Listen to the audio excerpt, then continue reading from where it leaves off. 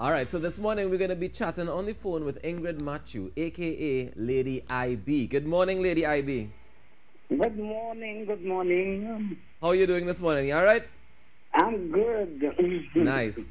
Well, I understand that you won the first and second Calypso Queen competition in Tobago back in 1990 and 1991, respectively. Yes. Tell me, how did you get your start in Calypso? Okay.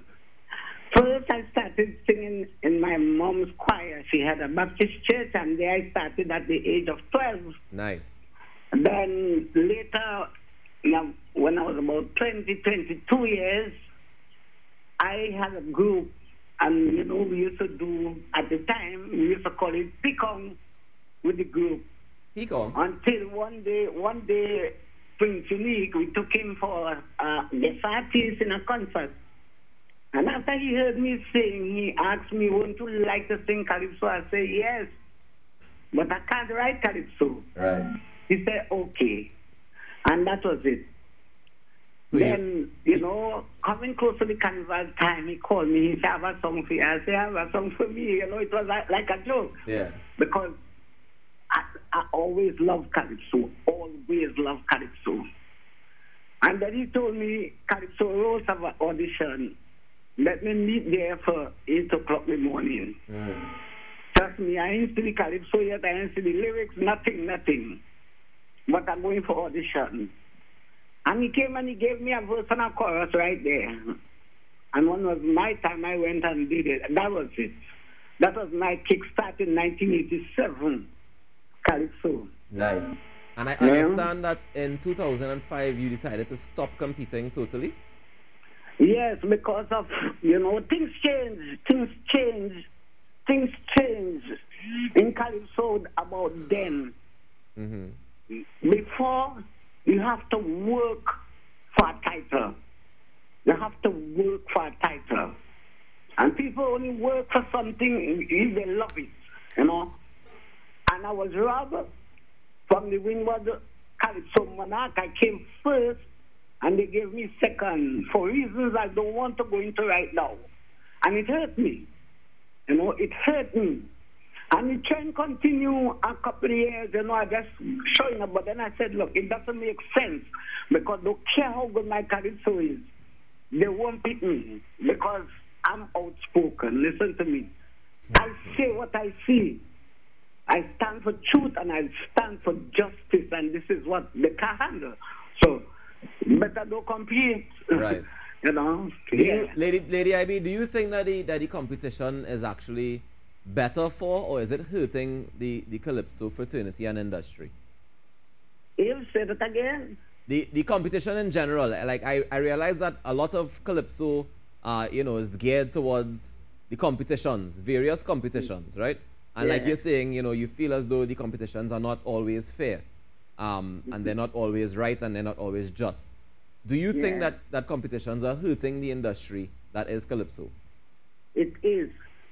It is, number one, Calypso was not about competition songs. And it meets to a point that everybody writing competition songs. Right. If you notice, this is the thing that is driving people away from tents. Calypso is supposed to be entertaining. You can have serious lyrics with nice melody that people could enjoy, a hook line, And it's gone from that. You go to a Calypso 10 now and everybody is singing a competition tune. Right. That is not Calypso. That is not Calypso. Now, you spoke earlier about, that you couldn't write Calypso, so you had to get people to write for you and stuff like that. Yes. But I understand that you're very well known for extempo. Yes. Well, he wrote for me the first year and the second year. Right. And then the third year, I wrote something for myself. Okay. And, while performing the song, I said, but look, you're writing better than the song she writes for you. And from there, I started to write for myself. Right. And I will write a Calypso and I'll go to one Joe Tempo Caesar and I'll ask him, how this song, He'll say, take all this and put in that. And I've been writing my own songs from ever since. Okay. Okay. Extempo was 2005. Yeah. I entered the extempo arena. I was the only woman, and still is the only woman who extempo in Tobago. This girl's not brave enough. And I won it. And then it came along about 5 more years. Then I won it, and then that's it. It's cut out. Okay, so interesting. I can't win that again. Tell me about the condition of the Calypso fraternity in Tobago, especially. I understand that you have some concerns about it. Yes.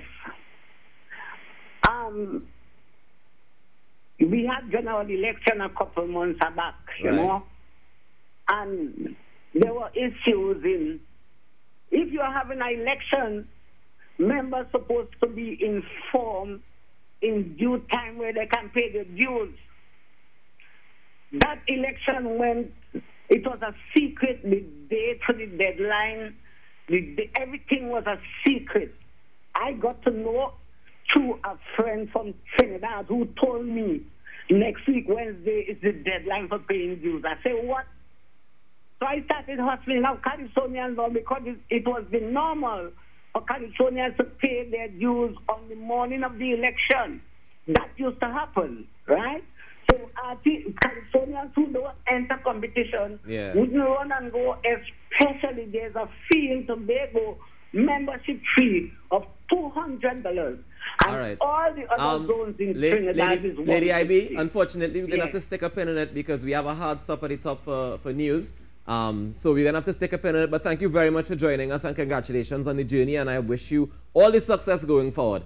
And with that note, ladies and gentlemen, we're going to kick it upstairs. One time, we're going to take a quick break and come back with so much more inside in our morning. So keep it locked.